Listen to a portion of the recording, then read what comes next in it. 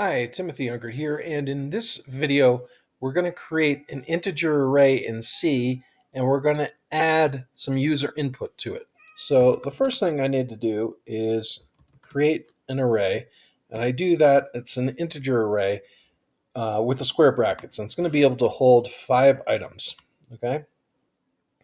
I'm also going to create an integer I, and I'm going to use that for a for loop that I create, where I set I equal to 0. The for loop will run as long as the condition is that I is less than 5. And each time through the loop, I'll increment I by 1. In that for loop, we're going to have a printf statement where we ask the user to enter the age of a character on Supernatural, TV show I'm watching in the background while I'm making these videos. And then we're going to scan F, and we use a percentage sign and D because we're scanning an integer value, and we want an ampersand here, and we're going to scan into the integer array at index I, okay? Because the first item in the index array, or in the integer array, will start at 0. So you go indexes 0 through 4 for 5 items, okay? I'm going to put a semicolon here, and then I'm going to have a printf statement just to confirm what we entered. That's going to say the ages you entered are, and then we'll have a /n to bring it down to the next line. And I'm going to go through the loop again. I'm going to say for I equal to 0. We'll reset I equal to 0. I will be less than 5. And we'll increment I by 1.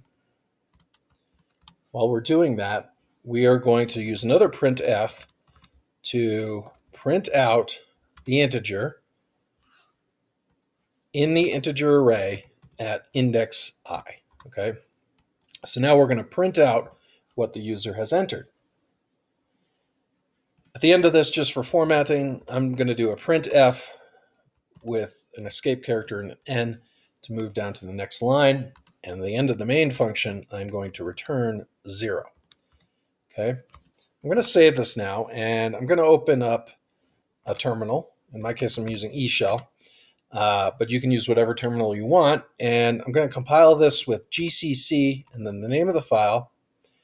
And I use tab to autocomplete that. And then I'm going to output it as user input integer array. And okay, so now we've compiled it and linked it. And now I'm going to run it.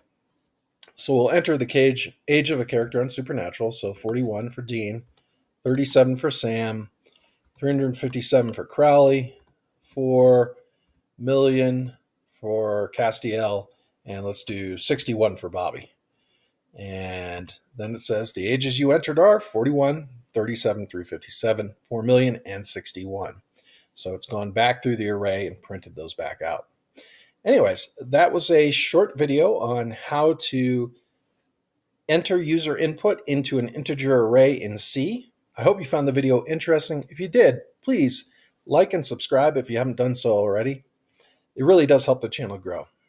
I also want to thank you for watching, and I hope to see you in the next one. Have a great day.